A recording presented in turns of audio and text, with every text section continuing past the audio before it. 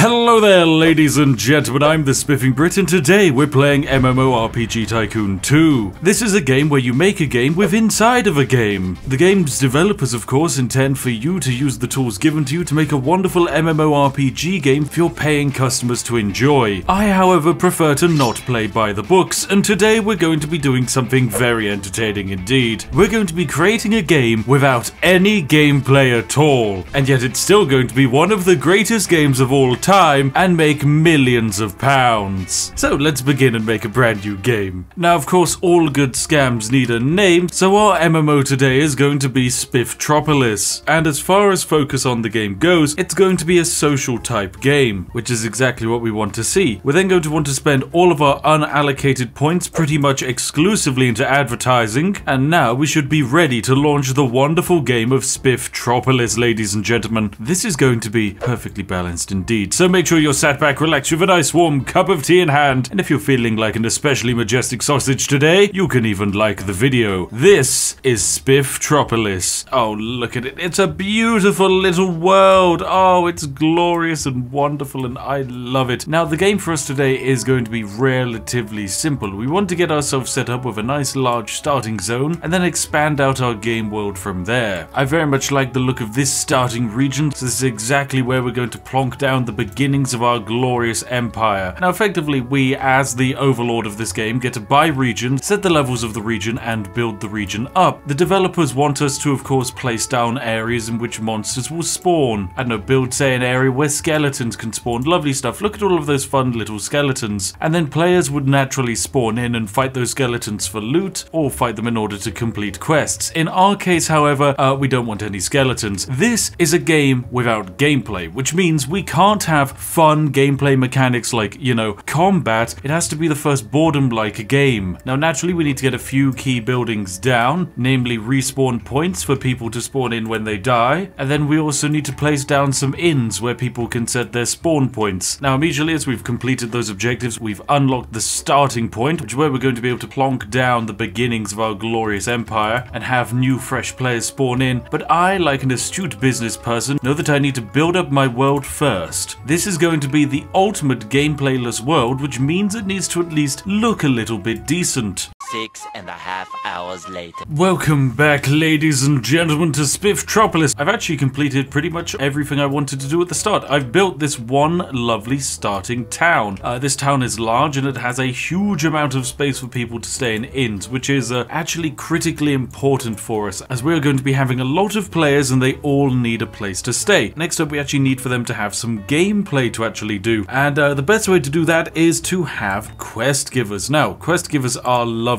We place them down in the world and they come up with some quests. Now, if we were to have, say, a combat area, they would assign quests to be like, hey, go slay 5 wolves. But because we do not, Brit the Wise here only has 2 quests, which are bring me my shoes, which basically means go to this tavern and back, and then search for my watch, which means go to this building over here and see if he has a watch over there. Now, what we can do is we can actually crank up the amount of quests he has up to 5, which is fantastic, and this means Brit here now offers 5 lovely fun quests for people to do. So that's brilliant. That's one quest giver done. Next up, we want to offer another quest giver. Let's make him, say, a wizard. We'll plonk him down over here next to the potion shop. Now, Loudly Alter here also has some quests to give, but because I've given him 5 quests, you'll notice that he's offering 200 experience out of the 400 experience necessary to hit level 2. We have one minor problem. We only have a level 1 region, and we will only be giving out level 1 quests, and I would argue that actually leveling up is a form of gameplay, so consequently we don't want that to happen. So what I'm going to do is I'm going to go into the gameplay design here and alter how many quests needed to level up, and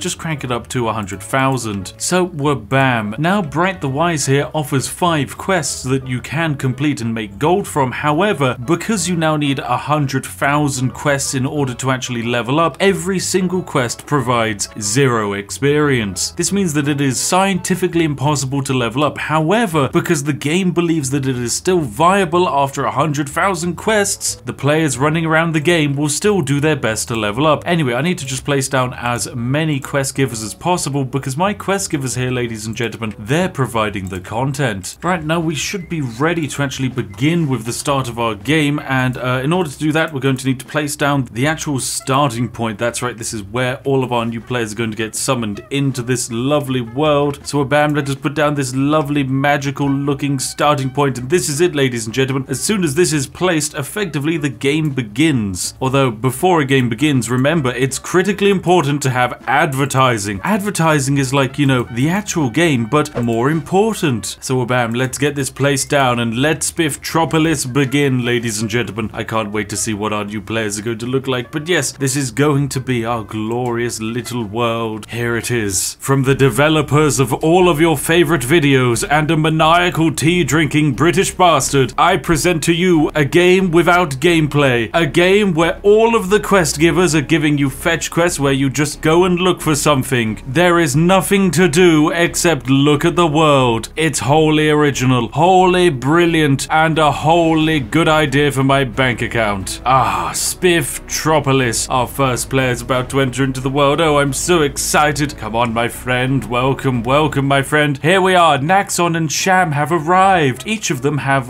paid £40 to actually buy this game. That's right, we are currently charging £40 to purchase this game, and then £10 a month for subscription. Now, of course, that's an okay price. We're going to be cranking it up a bit, though. So yes, lots of new players entering into the world, starting to take their first quest. Here we go. Bright the Wise has just bestowed a quest to Trix here, whose job is to find his shoes. Trix has no money, so this is actually going to be his first way to get money. So wabam, off he goes. He goes over to the tavern, and he's going to find the shoes. He's ready to turn that quest in. Fantastic. He has turned in the quest, which means he has been granted 10 gold, which is lovely stuff. He can go and spend that 10 gold on something. Now, it used to be a case in this game that it was pretty much impossible to have a game without any combat, and this is for a few key reasons. The players playing the game here have critical needs. They have a desire to advance, they have a desire to get loot, they have a desire to look at good scenery, and they have a desire to be sociable. When it comes to getting loot, the only way to do it was to kill monsters, and when it came to advancing, the only way to do it was to do quests. However, if you make all of the quests fetch quests, then they feel like they're advancing despite the fact that they're actually being given 0 experience whatsoever. At the same time, you can fulfill the get loot requirement by having these lovely little trinket carts, which we can charge £1 of real world money for. These trinket carts are effectively in-game microtransactions, and as you can see, Frost here is buying himself a little trinket, which is going to cost him a little bit of money, which for us is very, very good indeed. Effectively, we're selling them a completely useless NFT here. It does nothing other than make you happy until you eventually realize that you've been scammed and the thing that you've purchased has no real value beyond distracting you from the crushing inevitable heat death of the universe. Anyway, I think this world could use a little bit of nice new scenery. Some cute little trees or something might go a long way. Let me just get some small trees lining the pathway. So bam, with some fresh new trees purchased, we should be seeing that people actually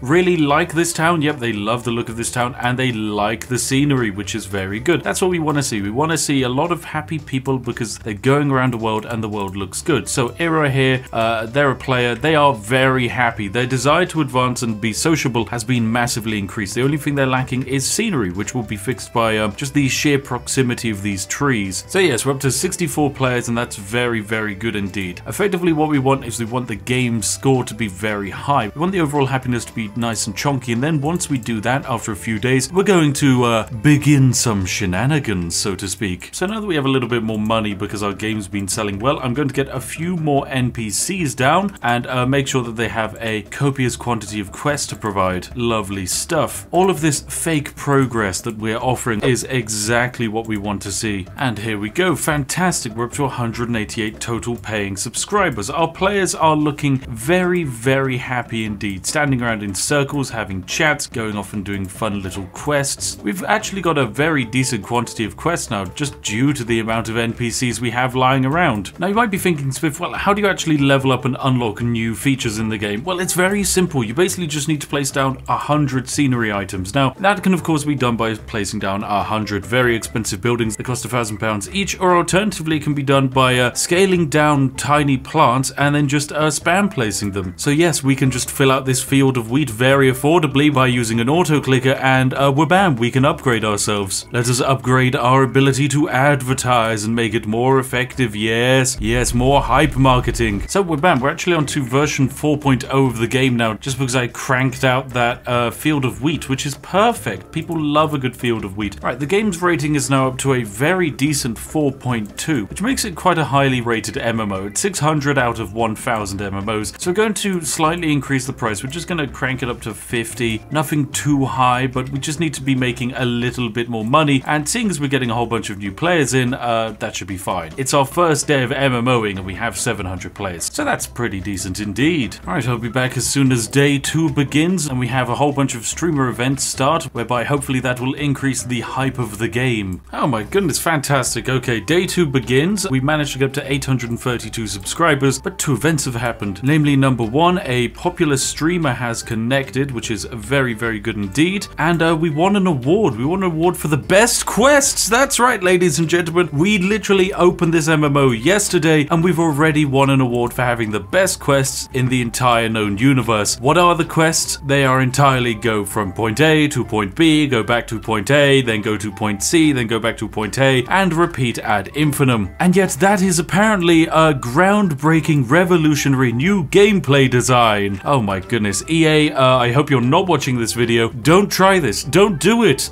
Just because it works for me. God, it's gonna work for them, isn't it? Anyway, let's go find this streamer and see how they're enjoying the game. They're having a decent time. They want some social engagement, which is immediately capped out by just meeting a handful of people. Now they want to get loot, so logically they just need to do some quests. Go do some quests, Kitten Games. There you go, you're picking up so many different quests. Wow. I'm noticing that for a streamer, Kitten Games only has £163 in the bank balance. So, I mean, geez, just take a few Raid Shadow Legends deals. What's going on? Anyway, they are now addicted, you will notice, because they've just handed in several quests, and that was enough to fulfill the get loot desire. Now let's go check out Kitten Purple to see how this VIP is doing. How much money you've got? You've got £5,000. Much better. All right, let's follow you around and see what you get up to. You're going to grab some quests. You're thinking you need to go bring some shoes and get some beer and then search for a letter. Lovely. Everyone's favorite bring shoes quest. Anyway, our first stream was disconnected. Kitten Games logged out. That's fine. But they had a grand old time and their satisfaction level was 5, which means we will get a predicted 500 additional subscribers, which is almost doubling the quantity of subscribers we have. Immediately, I'm going to take this opportunity to increase the price of the game because, well, it's brilliant, isn't it? We're going to increase the cost of the game up to £60. There we go. AAA game price now, ladies and gentlemen. There we go. And Kitten Purple here has also bought themselves a new weapon, which is brilliant, as that has now meant that they are addicted. They are willing to completely unlock their bank balance, ladies and gentlemen, which means we're able to do some, you know, relatively cheeky things, like pop on down the trinket microtransaction cart and make this one cost, you know, 10 real world pounds. This one is going to sell NFTs. That's right. A brilliant new revolutionary product that I've come up with,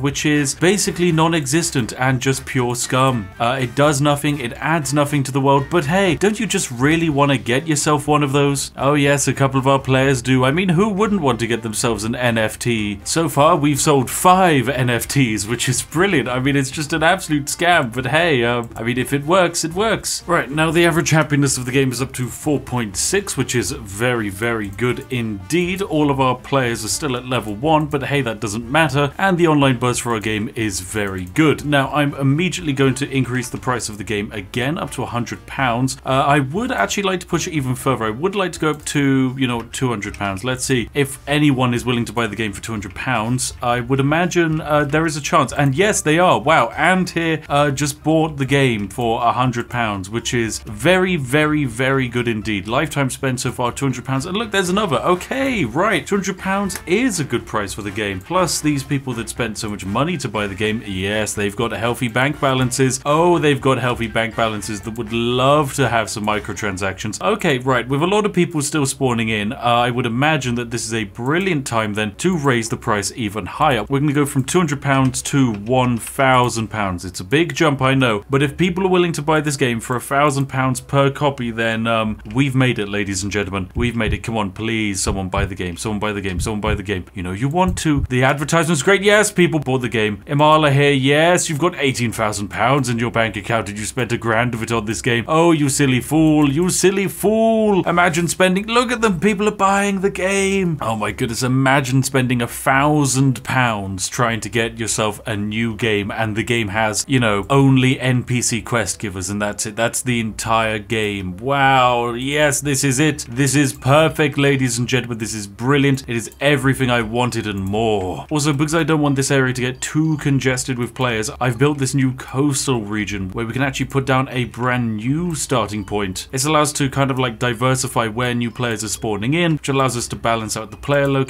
which will lower the strain that we might face on any of our servers. As long as we've got enough quest givers lying around, everyone will be happy. Now, because we're selling the game for £1,000 a copy, as you can see, we've sold about another 134 copies, which means we've got £134,000 in the bank, which is absurdly good. And how's the rating for our game? 4.6. It's still brilliant. This is still a fantastic game. Online buzz for it is very high. Let's see what some of the reports are. The scenery here is really nice. I like this town. Oh, this is fantastic news for us. Brilliant stuff indeed. And now if we take a moment to pause and look at our finance graph, you can see on day 3, where we implemented our brand new £1,000 purchase price, was a very brilliant day indeed. For our cash in hand, yeeted its way into the sky is the only way I can describe this. At the same time, I think it's time we raise the price of the game yet again. We're going to go up to £1,500. You know what, let's do away with the monthly subscription fee pretty much entirely and just lower it to £1. So there is no longer a game subscription fee. However, any new players that spawn in, like Imsoj here, they had to pay £1,500 to play this game. For this, a square with fetch quests.